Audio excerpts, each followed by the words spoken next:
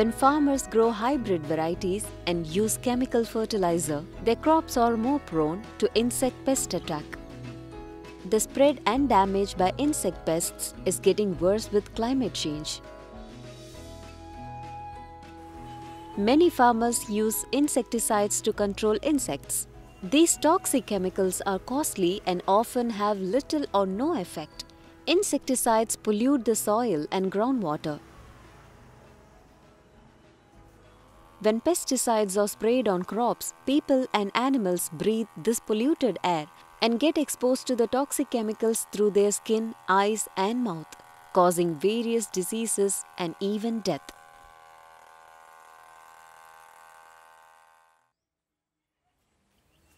Pesticides kill many insects, including the good ones that pollinate and protect our crops.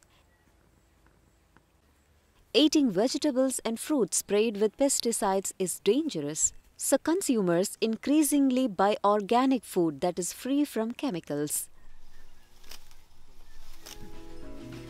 Plant plenty of flowering plants in and around your field to attract insects that pollinate and protect your crops. Some plants repel insects naturally.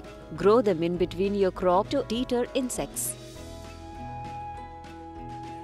By knowing the wild plants that grow in your area, you can prepare your own herbal insect repellent at no cost.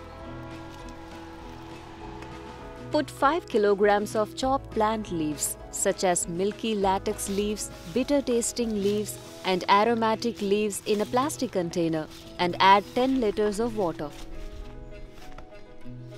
Add 1 liter of cow urine to help extract the repelling compounds. Put the container in the shade and stir daily for a week. It is best to alternate 2 types of herbal repellent.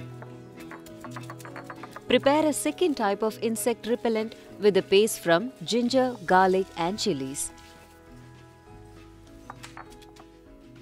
Boil the paste in 5 liters of water. After cooling down, mix 1 liter of cow urine and let it ferment. These insect repellents can be used to control pests in any type of crops.